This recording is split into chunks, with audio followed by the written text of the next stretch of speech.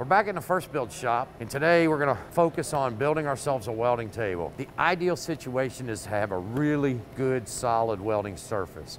Well, here at the FirstBuild shop, we actually have the absolute best welding table that you will find on the market today. And it's designed for us to quickly jig up and fixture any weldment that we want to make. This table has a ton of accessories that allow you to quickly set these fixtures up on the table. All the holes are designed to fit a 2-inch center. We throw these up against this precision corner, take your clamp, drop it down on the table, and boom, you are now fixtured square. It's all designed to be interchangeable and modular in fixturing. We're gonna replicate this table at a 1/4-inch plate here at FirstBuild that will make your fabrication 10 times easier. Let's go over to see Jeremy, and he's gonna show us how to quickly draw this thing up. Then we're gonna move that file over to the laser, and Jake is gonna show us how to burn it out real quick.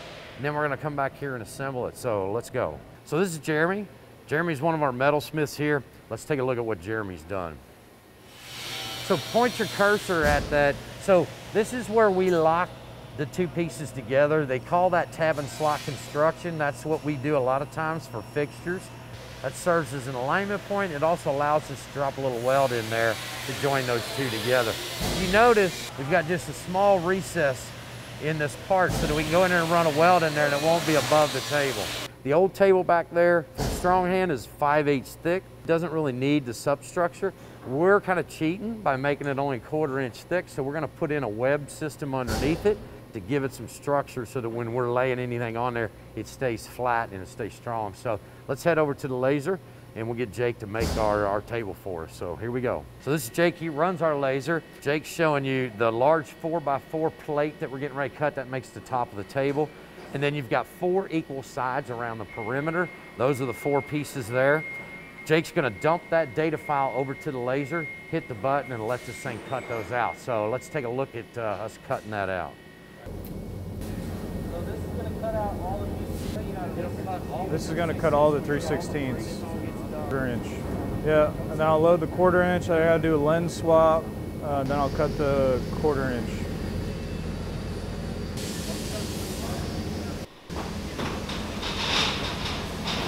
All right, so this is what the parts look like when they come off the laser.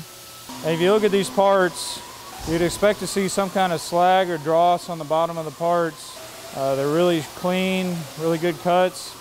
And if you were to feel this even without gloves on, it's not very sharp. So you wouldn't have to deburr this part or anything like that. So the next step is gonna be to take them over to our weld fabrication area, and Randy's gonna start welding up this table. I've got Jody with me today. Jody's one of our metalsmiths here at FirstBuild.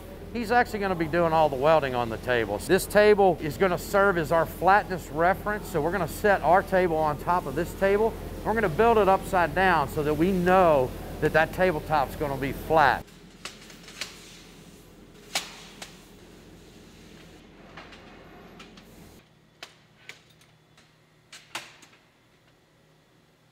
We've deployed a whole lot of these hold down clamps, and all these cross members fit together, and they will hold the top surface of this table completely flat. We're getting ready to weld it. All these clamps are holding that table down flush against our master reference. That way when we get done and we lift this table off, we'll be guaranteed that that top surface is just perfectly flat. Now, we're not gonna run total beads across every one of these joints. The more heat you put into it, the more distortion you're gonna get. That's the critical step to making sure that we maintain flatness on this table. It gets all of its structure from these individual cross members. All we want to do is hold it together. So we're just going to be tacking it, running very small beads all the way throughout. So with that being said, let's get to welding. All good.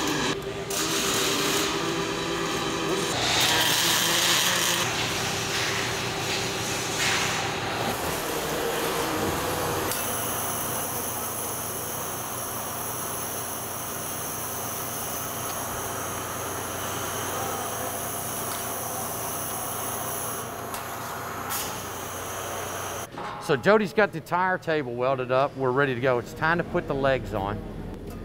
You're still gonna be able to drop pins through the top. We'll set this plate in. Jody's gonna tack it in, then we're gonna put some feet on the bottom. Call it a day. All right, my man. So I'll get a good weld.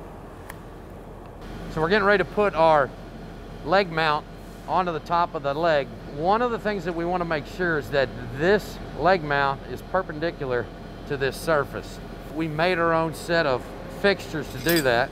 I'm gonna have Jody tack this up real quick, just like that. And you'll notice if you come around here, line the holes up, we'll drop our pins in there. That'll give us a vertical surface by which to reference and get a good weld on this. So this block is a precision machine block that we already know is true and square to this table. So we're gonna use it just like we use this master to build this table. I'm gonna use this master to square up my fixture. Then I know that my fixture is as square as this is. So we'll use that to build this with. And we're gonna cheat a little bit. So that's our new fixture, plumb and square.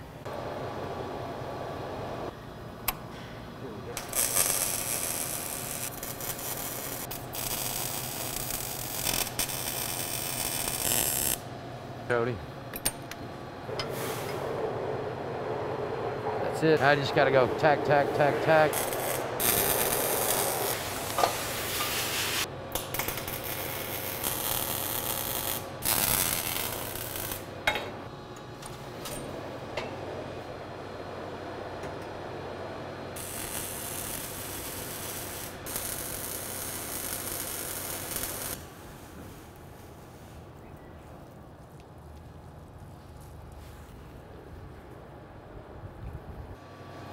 That is just killer, Jody.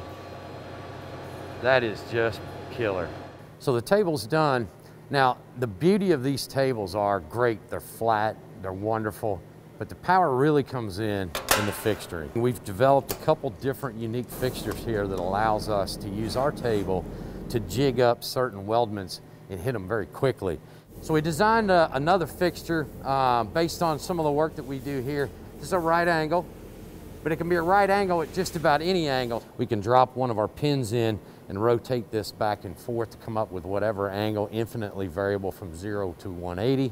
We've got the corner cut out for it, so that if we want, we can actually join this up at 45-degree angles and actually run our bead down through this joint that we have in the corner. So everything on the table is designed to operate in a square situation. The table's very powerful in what it can do, not only as a flat surface, but in the fixturing as well.